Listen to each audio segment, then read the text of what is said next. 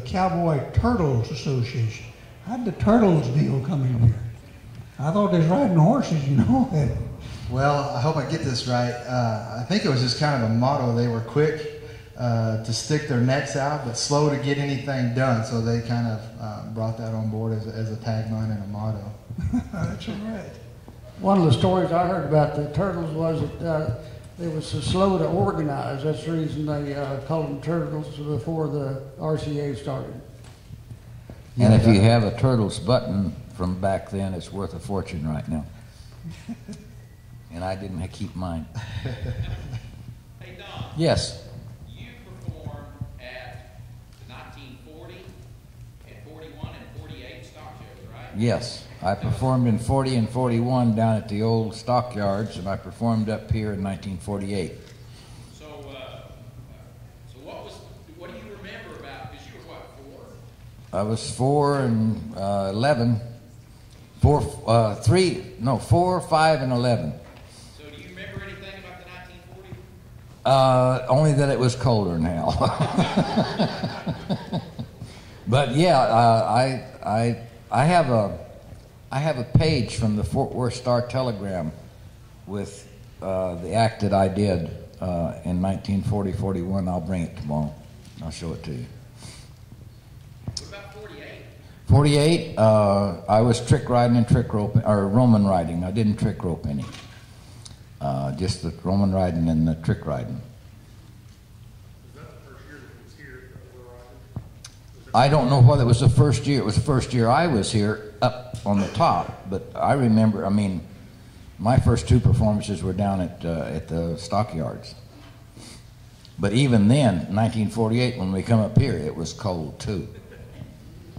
I do remember that much. And I worked with Dick Farnsworth and Ben Johnson and all those fellas before they ever became in the movies, because I knew them from 1944 on until I think Ben Johnson made the movie She Wore a Yellow Ribbon in the late 40s, and we had already been rodeoing for a couple of years with him. And then Dick Farnsworth, through him, got involved in stunt work and then wound up being an actor too. So I knew both of them from the time I was 7, 8 years old. Yes, sir.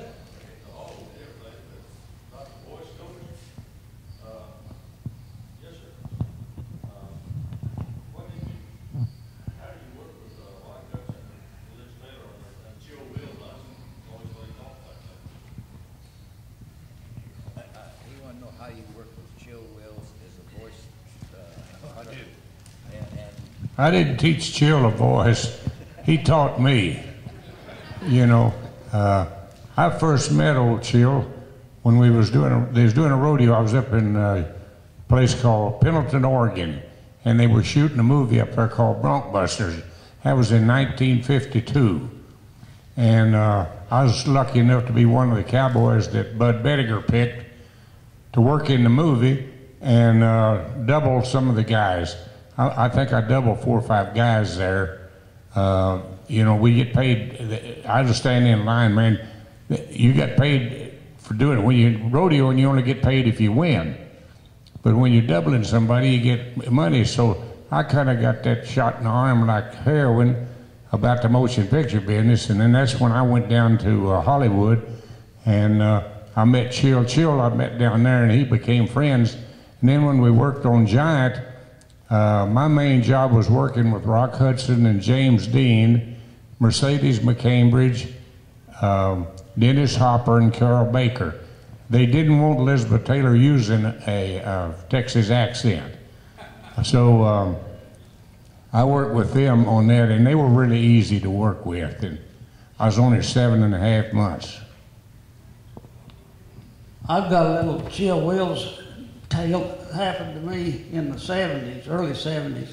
I was in Las Vegas, Nevada at the... Benny's place. Well, that's Benny's place, but I was out there at the Tropicana at the World Championship Finals for the National Cutting Horse Association, and I was the last person to leave. I stayed out the night before, I guess too late or whatever, and I was just getting ready to hook up an old Buick or something like that to my inline trailer.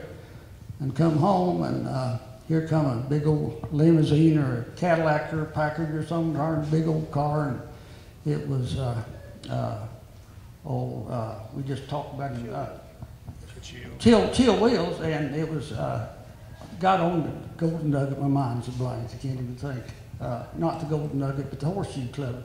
Benny, it was Benny, and I knew Benny for several years before that, and he came up and he had Chill Wheels and Andy Devine and 2 or 3 other old Western cowboy movie stars with them, and they'd been out partying all night long, I think. And they was just, this has been probably 70, 68, 69. Maybe he was there, but you might even remember this. But anyway, hell, my mind's blank. Benny, yeah. He said, Pat said, I want, these guys want to ride a cutting horse. And said, everybody's left. And I said, well, and I was the only one there. And they said, they don't want to cut on it. They just want to get on it and sit on it and say, get the picture taken. And I said, well, you sure have this mare. And I was riding a mare called Nicky Nack, had her in the top 10 that year. And so Chill Wheels, he just stepped up on her. And this little mare wouldn't weigh over 950 pounds. And then it come time to get Andy Devine on that little bitty mare. And we had ropes on one side and trying to get him on, and finally got him on. And he weighed more than the mare did. But anyway, that's my little story. Now, Bob, you did some rodeoing too, didn't you? Yeah, and you talking about cutting horse. I had an uncle that had a cutting horse called Skeeter. Do you know Phil Williams? I knew Phil Williams. He was my hero when I was just 16, 18 years old. Yeah, well, he started me roping calves. He used to be a calf roper, and he got arthritis and couldn't get his hand up here, so he started, old Fern Sawyer talked him into starting cutting horses. He had 2 world champions, Skeeter and Little Tom W. I was born out there in Tokyo, the same place he's from. He talked a lot, didn't he? Yeah, he sure did. Yeah. I remember old Chill Wills said, the first time I saw old Phil riding old Skeeter, he said, Phil had feet nearly as big as mine. He said, looked like shafts stuck in those stirrups out there off of a buggy. Yeah. Now, you're talking about Bill Williams? Phil Williams. Bill Williams? Bill Williams was a actor. Kid Carson. Huh? Yeah. On the TV show Kid Carson. Yeah. Yeah, well, Don, I just found out last night, was on an episode of Kid Carson. Yeah. Yeah, so you worked with Bill? Yeah. I worked with Bill Williams also, and Phil Williams was my uncle. He was a cutting horse man. Oh, he was? Yeah, he had world champion, 2 of them. One called Skeeter, 2 times with him, and 1 time with a little horse called Little Tom W. So, I got a question for Don. So Don, what was it like working on the Kid Carson TV show? Well, he was a great guy. I'm trying to think who he married. Barbara Hale? Barbara Hale, yeah. Perry Mason. But anyway, he was just a great guy to work with. I only worked with him that one time, but I worked with another Bill Williams. We went to, the stuntman, Bill Williams. Went to Brussels, Belgium with him for the 1958 World's Fair. And he comes home and he works in about 2 or 3 movies, and in Paint Your Wagon, I believe, no.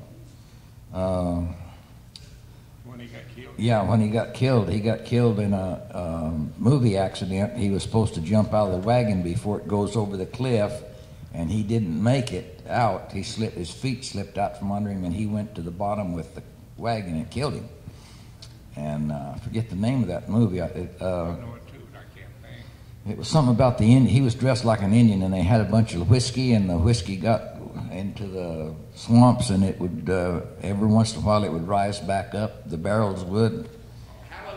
Hallelujah Trail, that's what it was. That's the one he got killed on shortly after we come.